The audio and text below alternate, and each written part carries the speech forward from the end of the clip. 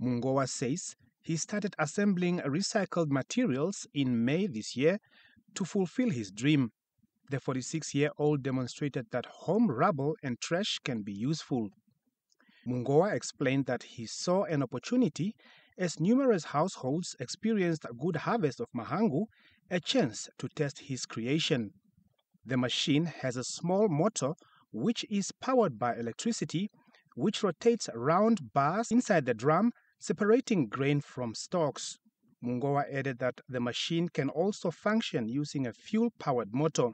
The high-spirited Mungowa says that his knowledge and skills was not acquired through formal training or education, but rather God-given, complemented by skills he gained from informal jobs he did in the past. His wish is to enhance his knowledge and skills through vocational training in the area of mechanical engineering.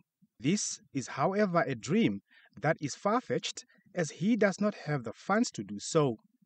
Mungowa is further calling on governments or any good Samaritan to support his work through funding or supply of materials. This, he said, will enable him to produce more machines and expand the project. While he's attending to minor final touches on the machine, his fellow community members are eagerly waiting to start using his services. Mungowa has also assembled a machine which he uses to draw water from the river.